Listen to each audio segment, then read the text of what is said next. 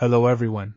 If you are new to OpenShot and video editing, and are looking for a tutorial that can help you get started quickly, then you've come to the right place.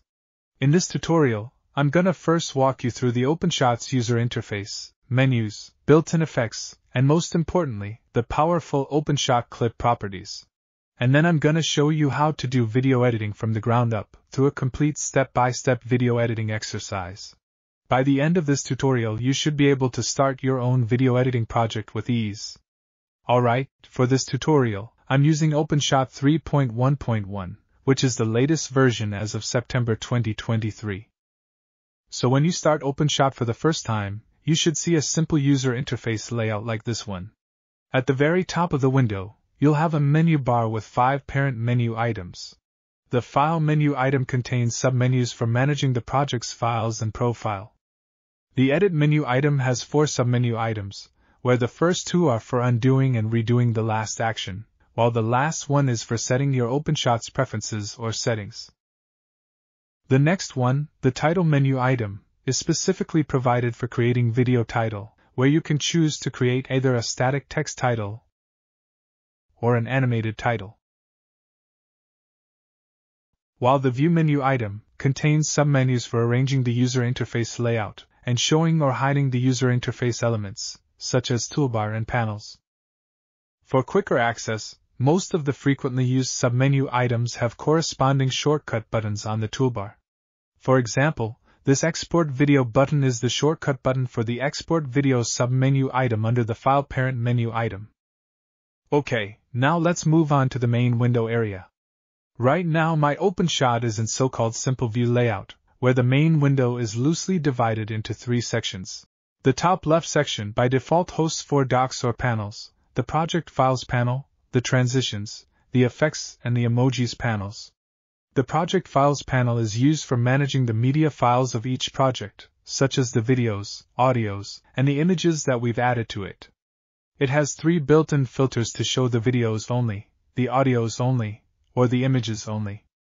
These files can be shown either in Details view or in Thumbnail view. And if we right-click any of the media files and then click the File Properties, OpenShot will show you the details information of that file, as well as its video and audio formats if applicable. Then, the Transitions panel lets you access the OpenShot's built-in transitions when you need to add smooth transitions between 2 successive clips or scenes. Similar to the Transitions panel, the Effects panel provides various built-in effects which you can easily add to your videos and audios in your project. For example, you can add brightness and contrast effect to your video to adjust its brightness and contrast to your preference. And lastly, the Emojis panel gives you access to many built-in emojis, should you wish to add some to your video. Okay, the next panel that I want to explain is the Timeline panel, which is perhaps the most important panel of all. This is where we do all the editing works, such as cutting and trimming, adding transitions, adding effects and animations, and so on. It visualizes your video project with all its clips, transitions, and effects.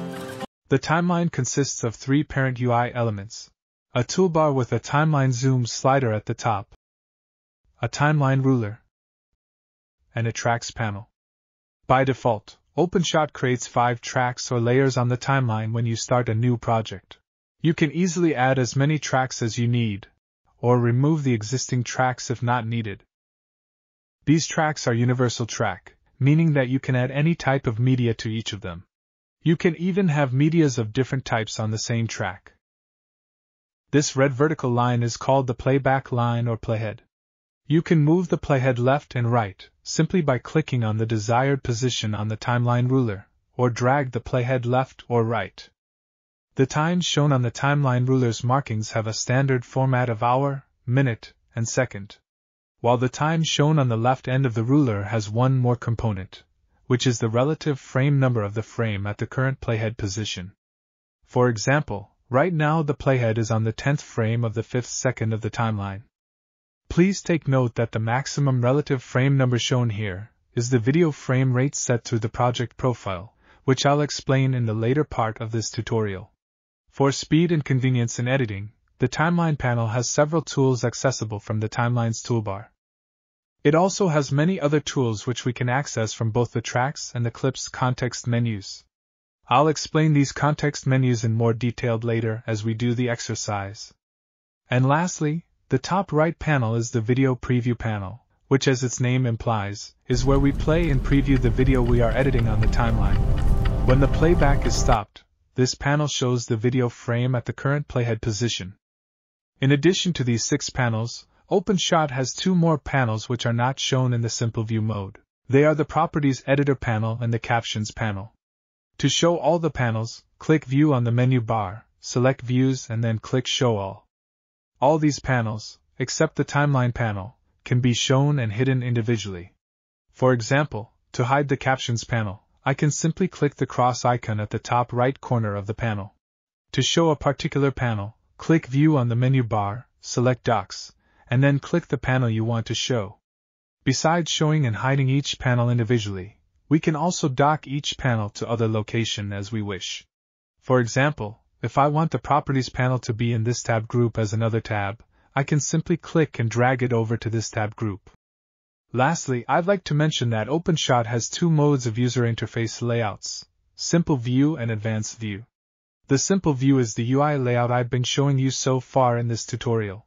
To switch to the Advanced View, click View on the menu bar, select Views and then click Advanced View.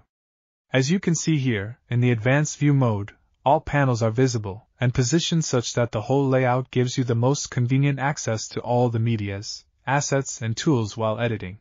This advanced view, however, would only be suitable on a screen size of at least 1920 by 1080. But then again, it's all up to you which one you're most comfortable with. Personally, I prefer the simple view, because I can have the timeline occupy the whole width of the window, and also I can have a larger video preview panel. Alright, the last thing that I want to talk about in this OpenShot overview is the clip properties. It is very critical that you gain a good understanding on the OpenShot's clip properties before you start doing any editing. To show the clip properties, right-click the clip and then click Properties. Or if the Properties Editor panel is already shown as a tab, simply click the clip and then show the panel.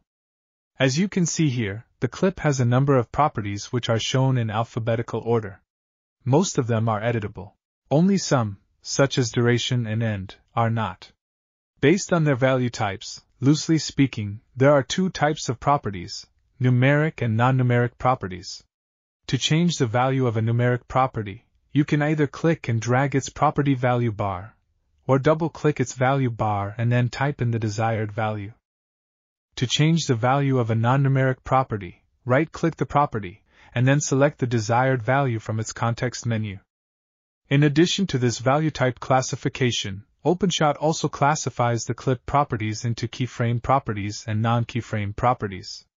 Keyframe properties are animatable, meaning that their values can be interpolated over certain part of the video to create an animation effect on the video. To see if a property is a keyframe property, right-click that property. A keyframe property will have the Insert Keyframe option on its context menu, while a non-keyframe property won't. This keyframe properties concept will become clearer as we do the exercise later.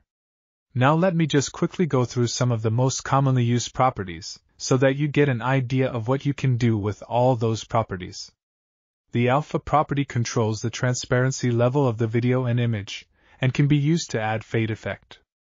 The enable audio can be used to turn on and off the audio component of the video. The frame number is used to show or hide the clip or the timeline frame number on the top left corner of the video preview panel. The location properties can be used to add sliding and panning effects to the video. The origin and rotation properties can be used to add rotation or spinning effect to the video. The scale property is useful when the raw video's dimension and aspect ratio do not match those of the project profile. For example, if I change the project profile to a vertical video profile, the current video clip will be shown on the screen like this. If I were to make this video fill the entire screen, I would have to set the scale property to either crop or stretch. The next important and commonly used properties are the Scale X and Scale Y properties. These properties can be used to add zoom effect to the video. And lastly, the Volume property can be used to control the volume level of the audio component, such as to add fade effects to the audio. Alright, now let's continue to the second part of this tutorial, which is a step-by-step guide on video editing from the ground up.